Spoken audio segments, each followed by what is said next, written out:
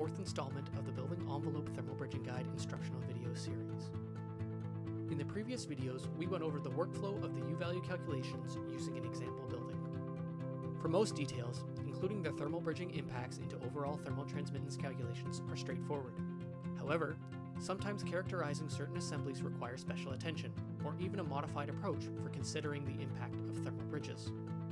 In this video, we highlight these special considerations and procedures for U-value calculations. Plane of heat transfer. Many types of details, such as balconies, project out from the envelope. For these types of details, we want to make sure we get the right takeoff values. For the projected details, we want to only account for the area and lengths along the plane of heat transfer. This is the projected area across which the heat can flow in and out of the building. For a balcony detail, the clear field area over the balcony is just the projected area onto the envelope, not the entire surface area of the balcony. Similarly, for the linear transmittance, it's just the length where the balcony meets the wall assembly and not the outside perimeter of the balcony. Geometric thermal bridges. For most assemblies and details that are along a straight section of the building, the plane of heat transfer is the same no matter where it's defined within the assembly. However, when assemblies meet at an angle, such as at a building corner or roof-to-wall interface, the interior plane, along the drywall, and the exterior plane, along the cladding, will differ. When that happens, the heat loss accounted for through the clear field assembly can be over or underestimated depending on the detail and which dimension is used. When this happens, the linear transmittance for these types of angled details can be used as a correction factor. The linear transmittance can be interior or exterior based. For instance, at an outside corner, the exterior length is longer than the interior length. If interior dimensions are used, the clear field area will account for the heat loss up to the corner, but not include any part of the corner. This results in a positive linear transmittance to account for the entire heat flow from the corner.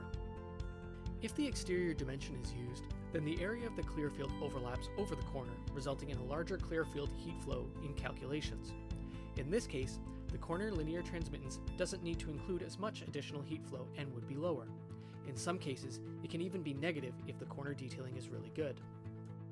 For most buildings without many geometric thermal bridges, the impact of exterior versus interior is minor and just a simple accounting procedure. As long as the interior takeoffs are used with interior transmittances and exterior with exterior, the net amount of heat flow is still the same. In the BETB guide, all the linear transmittances for corner or wall-to-roof interface details are based on interior dimensions. That way, the results will be slightly more conservative if mismatched in the takeoffs.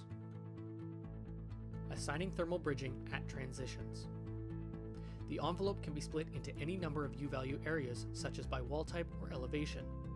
When there is a linear transmittance transition detail between these areas of the building, the question is, which U-value calculation do I assign the linear transmittance to? Let's look at a simple case of a roof parapet that is a transition between a roof and a wall. Here, we'll likely have two U-value calculations for input into the energy model, one for the roof and one for the wall. We shouldn't include the full linear transmittance of the parapet in both calculations so that we avoid double accounting of the parapet heat flow. Instead, we can assign the linear transmittance to one assembly or the other. The heat flow impacts of the parapet are still fully included in the overall energy model. Choosing which assembly it is assigned to is up to you. Spandrels. Spandrels within glazing systems, such as curtain wall and window wall, are part of the opaque building envelope, but the vision and spandrel systems share the same framing. In the BETB guide, a separate linear transmittance for the glazing transition has not been calculated. Instead, any thermal bridging impacts related to the interface, beyond what is considered an NFRC analysis of the vision section, is included within the spandrel thermal transmittance. For a window wall bypass where the backpan and insulation are interrupted by the concrete floor slab, the BETB guide includes an overall spandrel plus slab U-value and R-value for the specific size of spandrel modeled. This is a clear field value that includes the impacts of the bypass and deflection header, so no additional linear transmittances are needed. Alternatively, you can calculate the opaque spandrel U-value by using a combination of clear field and linear transmittances. The spandrel area is from the horizontal mullion between the vision and spandrel sections to the slab, using the slab length for the bypass linear transmittance. Note, the linear transmittance includes the impact of the deflection header. Floor to ceiling glazing. Since linear transmittances are considered an additional heat flow to the Clearfield assembly, what do we do if there is not a Clearfield assembly? This happens with balconies with floor to ceiling glazing above and below, which is a common occurrence.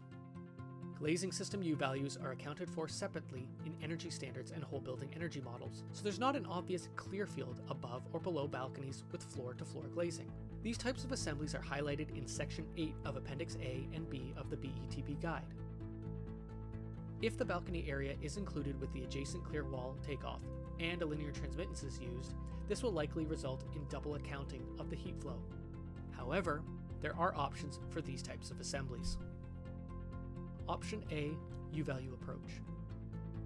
You can apply the balcony area between the full height glazing sections as its own assembly with a U-value. This requires an area takeoff for the projected balcony slab with no linear transmittance needed.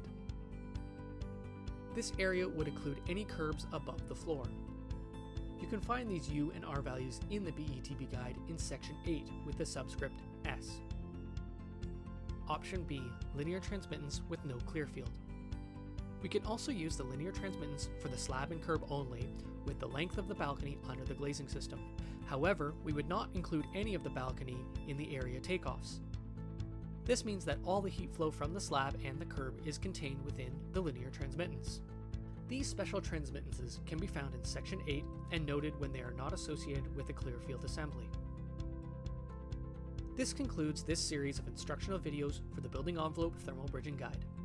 Thank you for watching, and for more information, please see the latest version of the guide for free on the BC Housing or BC Hydro websites.